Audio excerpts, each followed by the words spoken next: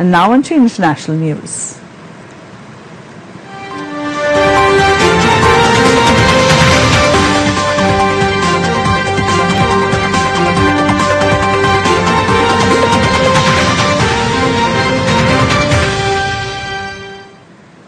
Israeli tanks have been positioning themselves on the border fence with Gaza as the military build-up continues amid relentless bombardment of the besieged Palestinian enclave.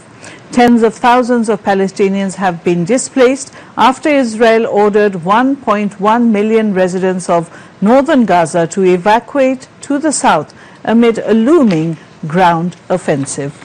At least 2,329 Palestinians, including 724 children, have been killed and approximately 9,700 wounded so far in Israeli airstrikes on Gaza.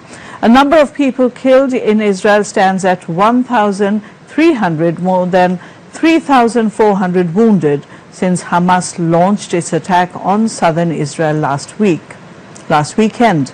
The Israeli military said it was striking targets in Lebanon after a missile attack by Hezbollah fighters killed a person in its territory.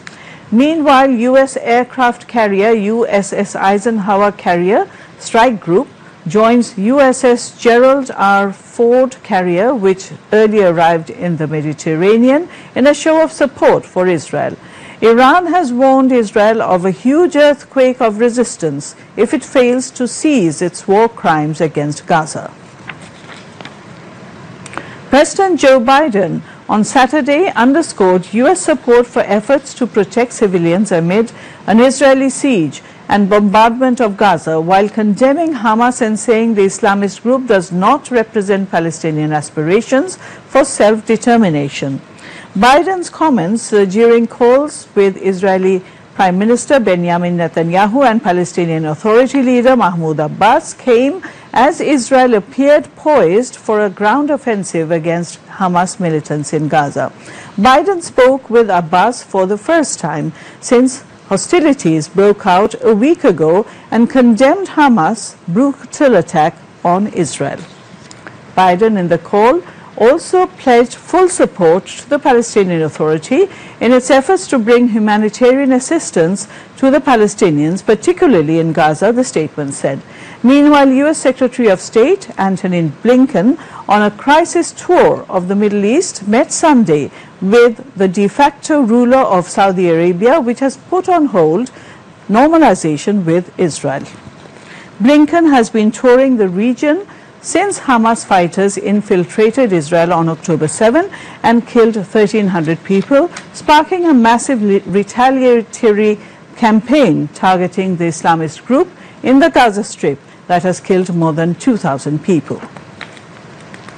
Russia's ambassador to the United Nations has called for a humanitarian ceasefire in the Gaza Strip and Israel, while blaming the United States for the continuing conflict. The Russian draft resolution presented to the UN Security Council on Friday calls for an immediate ceasefire and the secure release of all hostages and strongly condemns all violence and hostilities directed against civilians and all acts of terrorism. The draft resolution also calls for humanitarian and aid access and the safe evacuation of civilians in need. The draft was given to the 15-member council during a closed-door meeting on the conflict, according to unnamed diplomats. Chinese envoy Zhai Jun will visit the Middle East next week to push for a ceasefire in the Israel-Hamas conflict and promote peace talks. In a video posted to its official social media account on Sunday, CCTV said Zhai will visit the Middle East next week to coordinate with various parties for a ceasefire to protect civilians, ease the situation and promote peace talks. Beijing's top diplomat, Wang Yi, called on Saturday for the United States to play a constructive and responsible role in conflict and urged the convening of an international peace meeting as soon as possible to promote the reaching of broad consensus. A new earthquake has hit western Afghanistan several days after two large tremors in the region killed more than 1,000 people. The U.S. Geological Survey says the magnitude 6.3 quake has struck near the city of Herat. It was a depth of 6.3 kilometers. At least one person has died, according to local health authorities. Another 100 are being treated for injuries in the regional hospital, the World Health Organization said. More than 90% of those who died in the earlier quakes were women and children, the UN's Children Agency, UNICEF, said. In its report, the USGS said the epicenter of the latest tremor was 30 kilometers northwest of Herat, Afghanistan's third largest city, close to the Iranian border. And now some other international news in brief. The United Nations Refugee Agency for Palestinians has said water has now become a matter of life and death for people in the Gaza Strip after Israel cut their water supplies. More than 2 million people are now at risk as water runs out, warned the UN bodies. Thousands of people have marched in cities across the world, including New York, London, Sydney and Japan, to support Palestinians and raise awareness about Israeli bombings in the Gaza Strip.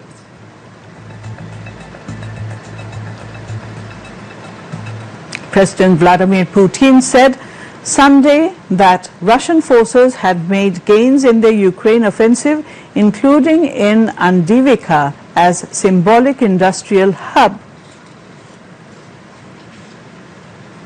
Indigenous Australians have called for a week of silence and mourning after a referendum on giving them more political representation was rejected by the country's white majority.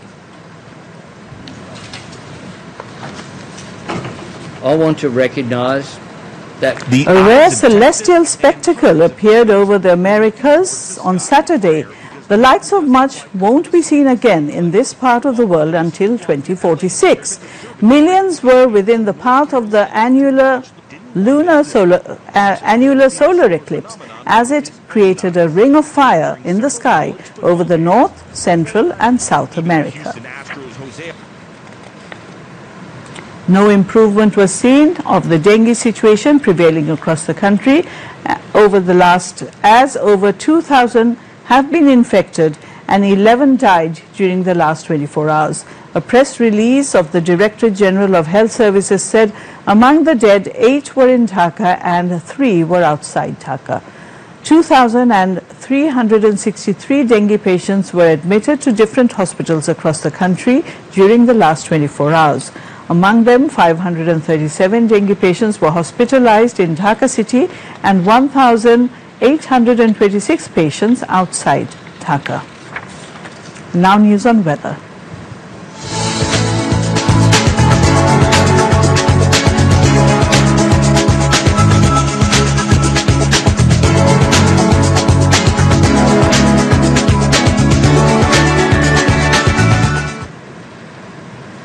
Met Office in its weather forecast till 6 p.m. tomorrow said rain or thunder showers is likely to occur at 1 or 2 places over Rangpur division. Day and night temperature may remain nearly unchanged over the country, said Met Office. Now news on sports.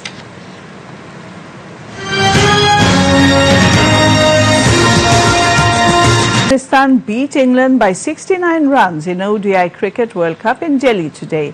Chasing a victory target of 285 runs, England scored 215 runs, losing all wickets in 40 overs, 3 balls. Earlier, after losing the toss, Afghanistan batted first and scored 284 runs for all wickets in 49 overs, 5 balls.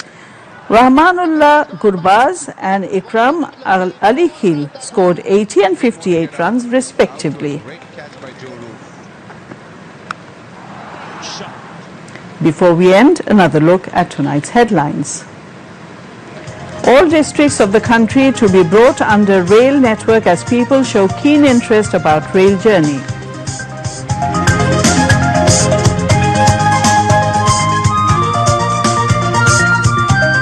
Government not ready for conditional dialogue with BNP. Dialogues to be considered if BNP withdraws, conditions, says Ubaidul Qadir.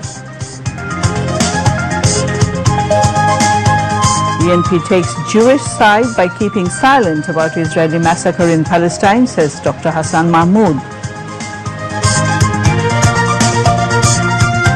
Imported eggs to reach country very soon, facilitating consumers to buy eggs at affordable prices.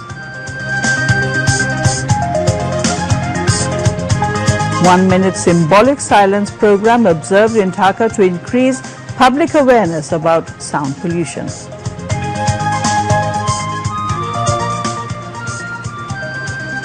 Israel readies troops for invasion as Gaza civilians flee and death toll of Palestinians surpasses 2,000.